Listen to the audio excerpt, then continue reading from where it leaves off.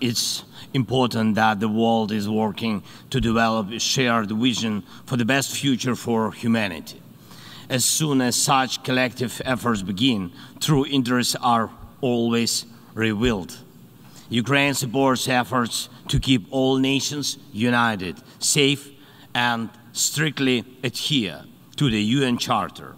And you all can see who always not only stands against it, but also actively works to undermine global unity.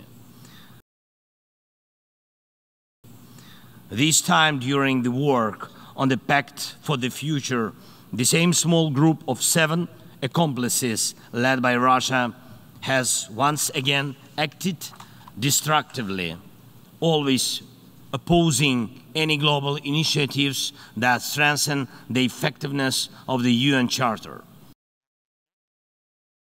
And we know exactly how much global unity can achieve both here at the UN and through the peace summits for Ukraine, where we aim to overcome the destructiveness of Russia and its accomplices.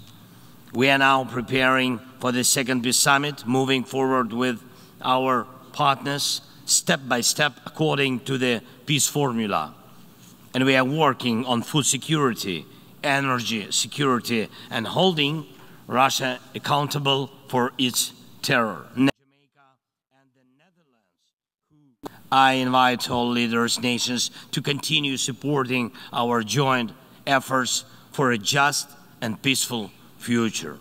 Putin has stolen much already, but he will never steal the world's future, I'm sure. Thank you. Slava Ukraini!